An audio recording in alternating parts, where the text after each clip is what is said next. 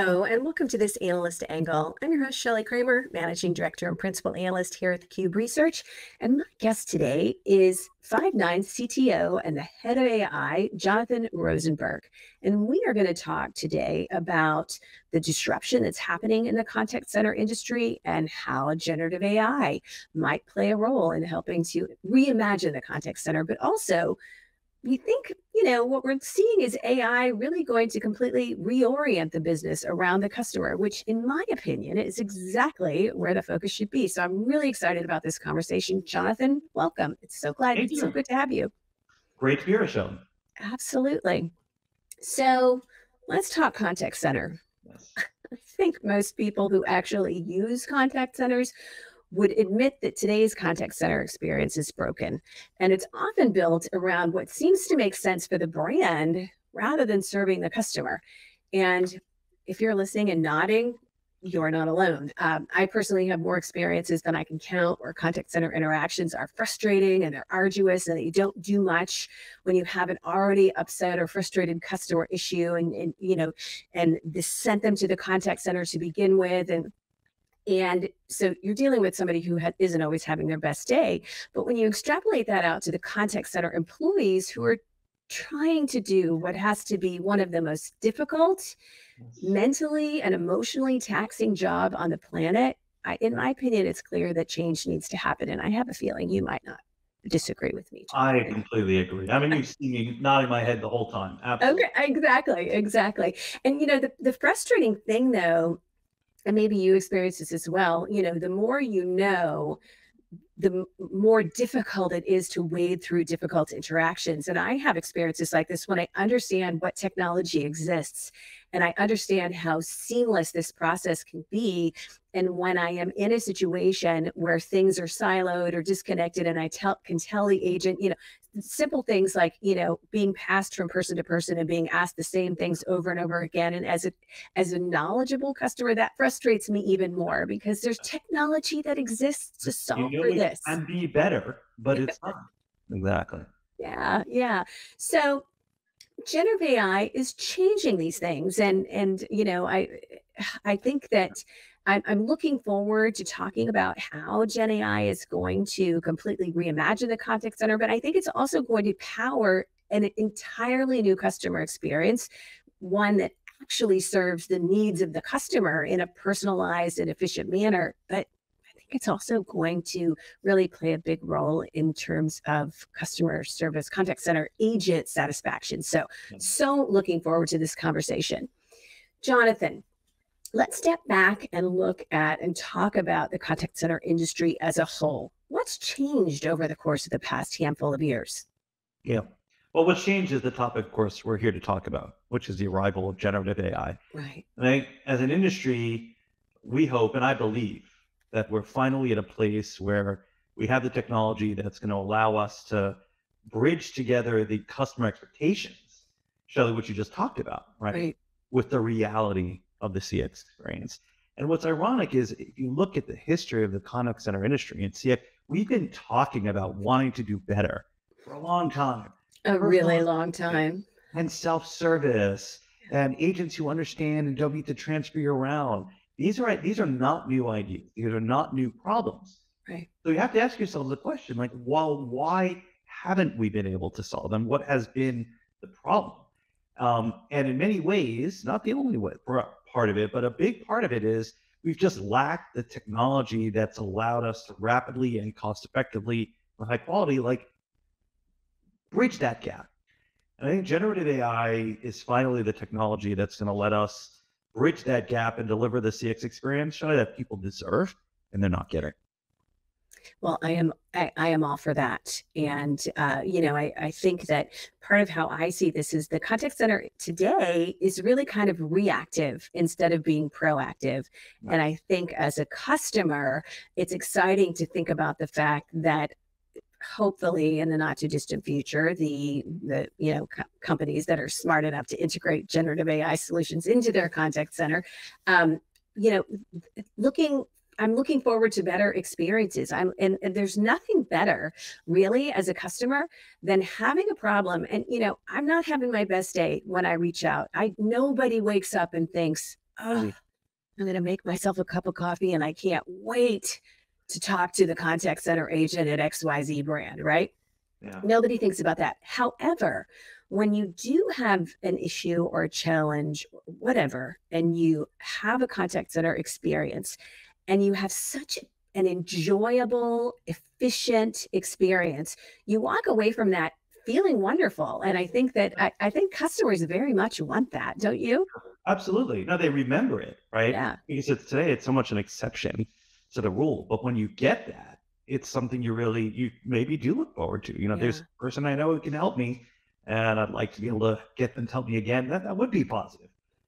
Well, and you remember those interactions. I'll give you an example. I was talking, really, it's been about a year ago. I was talking with a contact center agent at my health insurance company, and I had a couple of claims, doctor's visits that weren't covered, that didn't take insurance. So I needed to figure out how to submit a claim. And that's just like, I'm no dummy, but like that's the last thing I want to figure out how to do is submit a claim.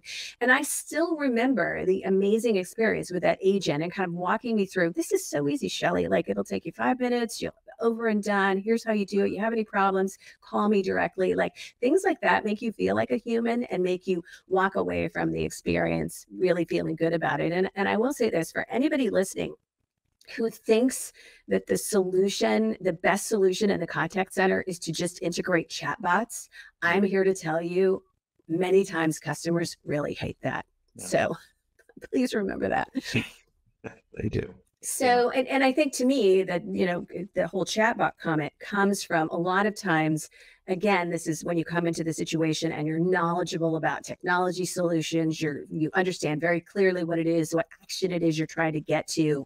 And, you have to futz around with chatbots for what seems like a very long period of time until you get to the point where you can actually deal with someone who can help solve the problem. So I feel, to me, a cookie cutter solution is, we've got chatbots, it's the best, but it's not the best. So I really love to see the industry moving beyond that and really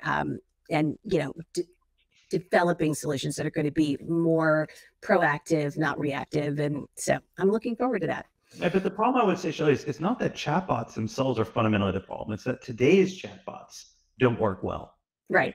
And the way you can think of this is like, you have to think of a chatbot as just a conversation that you're having, right? And right. Could that conversation go well or could it go not well? Well, today it doesn't go well. You're not able to get the answers you want. Universally. Right? That's the problem. But we can look forward, and this is where I think GenAI can help. We can envision building chatbots that honestly are fantastic. Right? They know everything about you, so you don't have to repeat anything. You could take the conversation wherever you need it. They can instantly respond, provide you knowledge, information, like almost a super agent experience is possible, right, with chatbots, but it's not the ones we have today. Yeah. Sign me up for that one. Yeah, exactly. So I know people would love that because I think a lot of people like the idea of self-service via chat and text. It's just that today's experience is not delivering something they want. And they know they're going to get better by going to an agent. And so that's what they try to do. Yeah, exactly. Well, I look forward to that. So let's talk a little bit about AI, since that's kind of what we're here to dive into, and in particular, generative AI. And what's your perspective on the role that Gen AI can play in the contact center, and will it help us get it right this time? Yeah, I believe it, right? I believe it. And again, you should be skeptical because as an industry, that we at CX industry and contact center industry has been saying that for a while, but hasn't yet delivered. In fact, if you look at it, like this is sort of our third pass at this. Originally contact center thought that IVR menus where you press 1 for sales and 2 for support, and that was going to save people time and money and improve the experience, and it kind of didn't. And then we had the current generation of chatbots and voice bots. Again, some of them work okay. I don't want to say they're all terrible, but there's a lot of bad ones, and often people still find they prefer talking to customer support. This time, though, I think we've got the tech that's going to work. And it's going to allow us to deliver self-service experiences that people love and prefer, as I was just talking about, Shelly, that you'll actually want to use these tools because they're better. And it isn't just that either. Like, we're able to solve a bunch of other problems.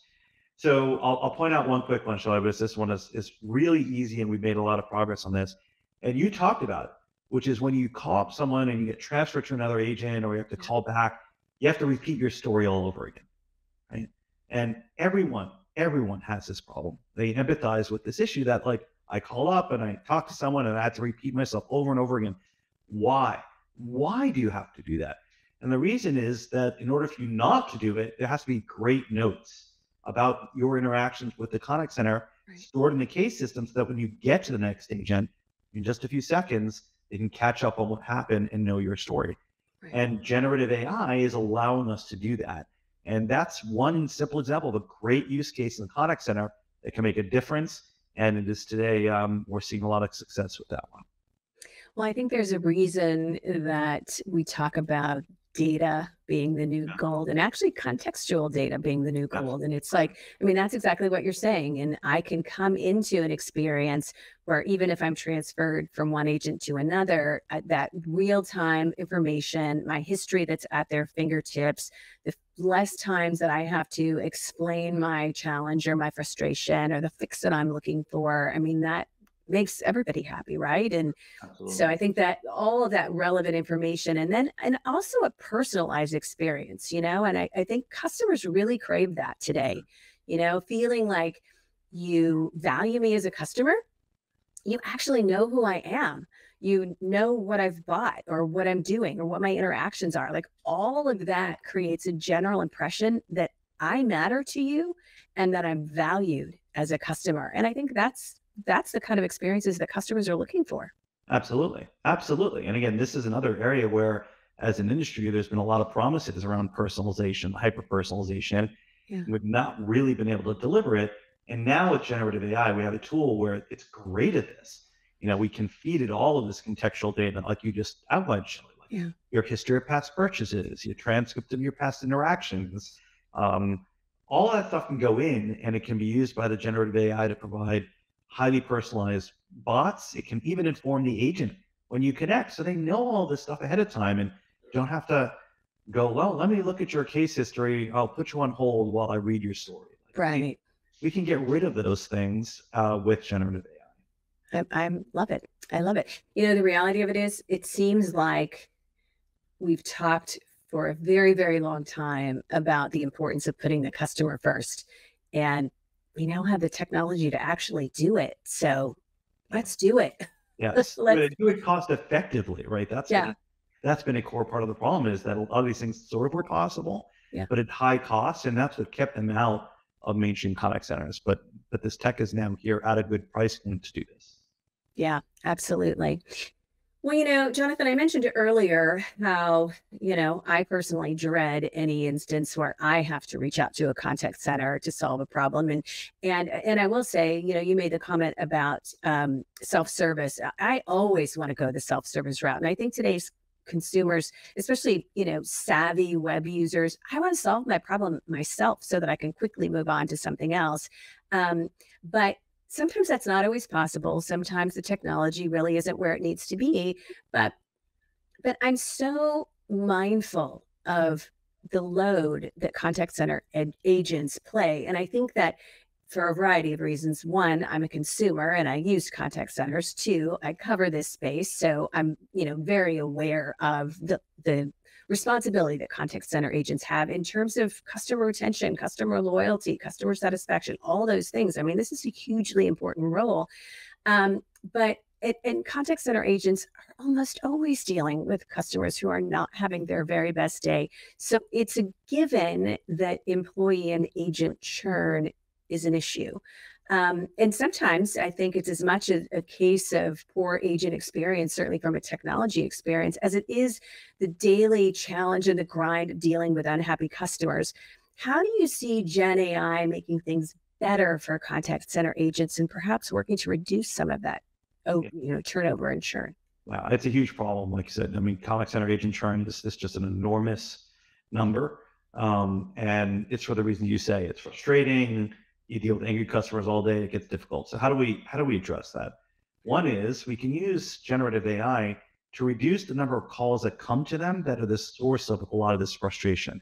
And a lot of it is angry and repetitive, right? The same silly issue over and over that customers call about and get connected to me that I have to solve over and over again from an unhappy customer. And if we can move that to self-service, that those things don't have to reach the agent, Yeah. We're going to help the agent. The second thing we're going to do is we're going to eliminate a lot of the mundane clickety clicks of gathering and copy pasting data and looking up and searching things and have you. The generative AI can provide an assistive function for the agent that gives them the knowledge, the information, the tools that they need to do their job more effectively.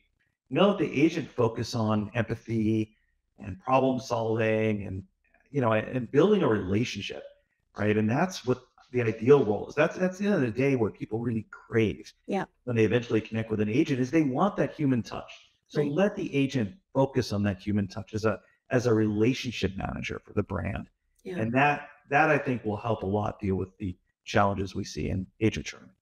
Well, I think what you want as an end goal is you want customers remembering the interaction that I had a year ago with Derek Yeah. at my health. And you know what I'm saying? I'm walking away from it going, man, that was awesome, Yeah. And so I think that's, these human and digital powered interactions play such an important role. And I think that, when you talk about customer experience and when you talk about, the brand and loyalty and revenue growth and profitability and all of those things are tied to happy customers stay. Yes. Happy customers tell other people about why they love doing business with your company. Happy customers defend your company in situations where that might be required. Happy customers want to stay. They want to buy more. They want to do more. So all of that really, to me, goes a long way of saying this is why you have to prioritize your contact center operations because they impact everything about your whole customer life cycle. And I think that's something that sometimes gets overlooked. Yeah. I mean, it's the front door to your brand in many Yeah. ways, right? And it's an area where you can invest in improving the CX. Yeah, I think it's not that brands don't want that. Like no brand is going to say, I don't care about my customers. I don't want to invest. It's that they've not been able to afford it. They've not been able to afford the technologies Yeah. that allow them to deliver better CX. And now with Gen AI, Shelly, I'm hoping we can get over the hurdle on this and we can give brands a tool they can afford and use to deliver a much better CX for their customers. Yeah, absolutely. The statement that you made, the comment that you made took me back to a moment early in my career. I was in my late 20s and I worked for a mid-sized ad agency. And my boss was a master strategist, and he was actually one of my first mentors. And he believed fervently in all things customer service and customer experience. And one of the things that he believed, and again, this is, a long time ago, but that your receptionist in your company is the most important role that you have to fill because your receptionist back then was literally the front door to your company. So to have someone warm and engaging and gregarious and helpful and nurturing and like all of those things were so important. And he really believed that this hire was one of the most important hires you would ever make.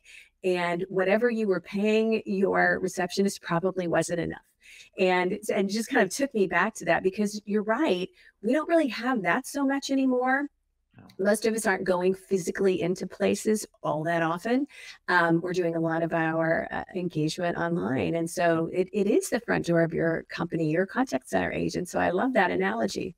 Right. It's the human touch. It's what remains of the human touch because, like you said, we don't have that receptionist, and so many brands don't have retail stores. Yeah. This is where people go anymore. As it's all moved online. Yeah. So contact center agents, even more important. Yeah. So for contact center agents, much like elsewhere in the workplace that we're seeing, AI is attractive for, I mean, the party line here, and I don't say that because I disbelieve it, but we talk about this so much. It's that, generative AI can help reduce the mundane work that agents do, and it can create opportunities for agents to do more high value work, creates opportunities for upskilling of contact center teams. And all of those things I think are very good things. But in some circles, in some conversations, I hear talk that AI will eliminate contact center jobs. And quite honestly, that doesn't sound like a step forward, at least not for customers seeking best-in-class customer experiences. But I doubt that that really is how we see the evolution of this role of the contact center agent that's powered by Gen AI. What are your thoughts on that front, Jonathan? I think you used the word that we all need to keep in mind here, which is evolution. Right. there is no doubt that this job is going to change. There's no doubt about that. And that's consistent how a lot of jobs evolve over the years as technology comes and goes. And the way I think about it is something I touched on it previously in our conversation, Kelly, is I see their job, Shelly, evolving to be a relationship manager, right? That they're the representative of the brand to their consumers. And their job is to help the organization close more business, grow their revenue by getting customers over the hurdle of buying when they're looking to transact business. And it's also building relationship with these customers to prevent churn, right? And these things are kind of things we often see in like sales type of roles. And I see that that's where they're going. They're going to be brand ambassadors, relationship builders, Shelly, that help grow revenue and reduce churn. And I say that because that means these are roles that have value to a business, right? If you talk to any business owner today, they're going to say, you ask them, would you like to have more salespeople? Would you like to have more employees that can convert leads to deals and prevent churn? And everybody's going to say, yes, we want more of those. Yeah. I think that's where this role is going over the years. And as it gets there, it becomes a valuable role and a different role than we have today, an evolution of what we have today. Once we've eliminated all this mundane drudgery, password resets. My goodness gracious, Shelly, like, why? Can we not have to call the contact center for password reset anymore? I'd like to get past that. This is well. Well, I think that, to me, this evolution is a situation where the customer experience is that your contact center agents always know the customer and always welcome them back. Hey, Shelly, how are you today? And things like that would be it's so simple, but it would be such a game changer. And then to think about, and when you think about more high value jobs, and, I'll step back and say, I've been covering the automation space and in all things business process optimization for a very, very long time. And I remember when, low code, no code offerings were, the buzzwords du jour and how they were the newest iteration of technology. And there was, of course, a lot of talk about at the time about how, automation was going to replace jobs and everything else. And I remember I was in an event one time and I was talking with a couple of more junior level employees and about their jobs, about their roles. And they were talking about how they had been able to learn how to develop apps and things like that. And to hear them talking about their evolution of their roles within their organizations, to see the light literally shining from their eyes, talking about things like, I never thought I would have a job like this or that I would be able to do something like this. And not only am I able to build and create things, without the help of IT, but I've become an internal ambassador here within the company. And I get the opportunity to teach other people how to do these things. And again, you can just see the joy coming from them. And, work is work, right? We don't call it, let's go to fun, right? Work is work. But to be able to hear those stories and to be able to hear real world people talking about how a certain kind of technology has changed their lives, their roles, what they see as their future. To me, that's very fulfilling. And I see this happening in this instance as well. And the example you gave about, sales assist. And, thinking about, I'm having a conversation with a contact center agent, and they know that I've bought this, this, and this over the course of however long I've done business with this company. And the reality of it is, though, it may not even occur to me. I may not know that there's a new product or a SaaS solution or something else that might completely up-level the experience that I have with whatever it is, equipment that I already have, technology, or whatever. You get my point. But I think that, first of all, it's exciting as a customer to feel like knowledgeable agents can bring me ideas. And of course, there's, sometimes there's upselling that's not at all relevant and it's irritating. But I don't think that if an agent is able to take your customer lifecycle data and be able to educate you about something or things that might really that you might not have thought about that might up-level your experience. I think that's really exciting. And I think your point about, this transitioning contact center agents from being, sunk costs, and as many view them, which is not at all accurate, but really as adding to the revenue streams of the company. I think that's really exciting as well. It is very exciting. And it isn't just new product upsells either. Yeah. I mean, like, to give you some examples, like a huge amount of business today is an echelon lost by abandoned shopping carts with online products. Yeah. And imagine we're able to do a better job, like me, all of us, right? Imagine we're able to do a better job bringing in the agent to sort of help answer questions, offer alternatives, and to get people over the finish line to provide their purchases. Yeah. Right. And if you think about it, if we go back to our, your receptionist or our retail analogy, back in the old days of all in-person retail, that's why you had sales people walking around the floor to encourage you. Oh, that shirt looks great on you. Or, oh, these boots are so popular. Like these little things like that, that human touch helps grow business. And we have lost that in the era of online. And it's my belief and my hope that we can now bring that back in an online digital world with this newly reimagined role for the contact center. Yeah, I love it.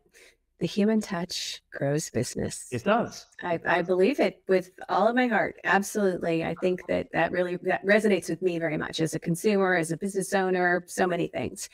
So let's talk a little bit about data. And, in today's world, data is the lifeblood of every business. I don't care what it is you do and how big or small your company might be. And, you're only as good as your data. So we talked a lot about the contact center being in the data business since its inception. I'm a data geek. I'm well aware of the value of contextual data. But I'd love to hear your thoughts and maybe a little bit deeper dive on contextual data and why it makes such a difference. Yeah. So contextual data is in many ways a new idea. It birthed from generative AI, and it means something very specific. And what it means in the era of generative AI is it's all the information that you feed to the generative AI model in the prompt, right? And what we're now having with these very capable generative AI models is you can give them a ton of information, a ton of context about the conversation, about the customer. So imagine a chatbot that when you sign in, it's not just seeing, hello, I need help, and it doesn't know anything else. It's been fed all this information about you, Shelly. It's been given your past purchases, transcripts and summaries of all your prior conversations. If you're an existing customer, it gives you your most recent bills and your payments and status of your shipping orders. It knows all of that retrieved dynamically and programmatically in the beginning of the conversation. All of it fed to the generative AI, along with knowledge. What are the policies and procedures? What are the goals? What are the practices that the business wants this chatbot to follow? The same kind of thing you would provide a human agent, by the way, in guiding how they respond to customers. All that is contextual data, all of that. Right. And that's what delivers this hyper-personalized quality, like just get the job done for me kind of experience that we've been talking about on this call that we crave but have not been able to get. Right. And the only way to deliver these great experiences is this contextual data that's fed to the generative AI models. I like it. So we can't talk about data in my world without also talking about data security and data protection. And I know, having covered Five9 for a very long time, that data has been a central part of the company's DNA really since inception. So talk with me a little bit about your approach to data security and data privacy and why that's such an important part of Five9's value proposition overall. Yeah, I mean, I think we're seeing growing awareness and concern about this topic from customers. And this is an area where in the contact center industry, we've cared about this a lot. In fact, if we rewind time, the contact center and contact center software platforms like ours were some of the first to handle things like credit card numbers. I mean, right. Hugely valuable identification information. And so to solve for these things, you need to build safeguards deep into your platform that protect some of the sensitive data to make sure it doesn't like accidentally get logged and made available to employees without your awareness. Like these are catastrophic problems that we want to avoid. And there are capabilities that like Five9 and others in the contact center space that have been building. And so we really I feel the contact center industry as a whole is really well positioned to carry forward that legacy of safeguarding highly sensitive personal information as the scope of that information grows in this era of generative AI. On and something we're investing in and have always been doing. Yeah. Well, that's the answer I wanted. Yes. That's the answer I wanted. I mean, security is such a primary issue these days for very good reasons. So I think that's what customers are looking for too, is that, the commitment to data privacy and data security from a brand is incredibly, incredibly important. So Jonathan, as we wrap the show, I would love for you to share with me your vision on what's ahead. Like, what we've talked about here is all really exciting, but is it just talk, or is this new customer experience thing going to really become a reality and not another talking point? And how close are we? Yeah, that's a great question. Listen, only time will tell. I'm a big believer in that, right? But I'll tell you, we're seeing good evidence that this reality, this vision that we've been discussing here, Shelly, on this conversation, is going to be a reality. One is we're seeing huge success with some of these early applications of generative AI in the contact center. Not these amazing, fully featured chatbots. People are still building that. And there's lots of work still on the technology to solve problems like hallucination that are real, that we have to get a better handle on in order to deliver these experiences at scale. But there's tons of other applications that we're already seeing be highly successful. This after call summarization, where we automatically summarize the call, put it in the case notes, so you don't have to repeat your story to every agent. That thing has been a runaway hit. Of course it is. It's the worst part of every contact center experience. Exactly. Runaway success with this product because it solves a real customer pain point that we've been talking about. It's the generative AI has made this so easy to deploy, so cost effective. It's actually been the fastest going product in the history of Five9. So that's been great. And we're now beginning to see this technology show up in bots that are able to answer questions and take stronger actions. And the success of this technology in the consumer space, right, with the success of products like ChatGPT itself, is an indicator that there is consumer demand, interest, willingness, and excitement around this technology. Yeah. And so there's good evidence that, okay, if it worked there, we can make it work in this business context as well. Right. So between the early successes we've had with things like AI summaries and the great successes we've seen outside of the contact center with this technology, I'm feeling really optimistic that we're not decades away from solving this problem. There's stuff we're able to do today, and we're in striking distance of delivering some truly amazing self-service experiences. I love it. The reimagining of the contact center. And the reality of it is, I mean, it's so exciting because it benefits everyone. It benefits the customers, it benefits contact center agents and the organizations that they work for. And, I said this earlier, but happier, more satisfied customers, they're loyal, they stay around, they keep buying, they want to buy more, they recommend you to their friends, all of those things, championing the brand. And so I love that. And I also really, really look forward to the evolution of contact center agent jobs and how they can evolve into roles that help people navigate challenges and jobs that they can get up in the morning and be excited about doing, right? And so I'm a fan. I think there's much to look forward to on this front, Jonathan. And so with that, we are going to wrap our show and wrap this conversation. Jonathan Rosenberg, Five9's CTO and head of AI. Thank you so much for joining me today. I can promise you this will be the first of many conversations that we'll have as you continue to innovate and you and the team at Five9 continue to innovate and we start to see some of these changes happening in the contact center. I can't wait. Neither can I, Shelly. Thank you so much today. Absolutely. Absolutely.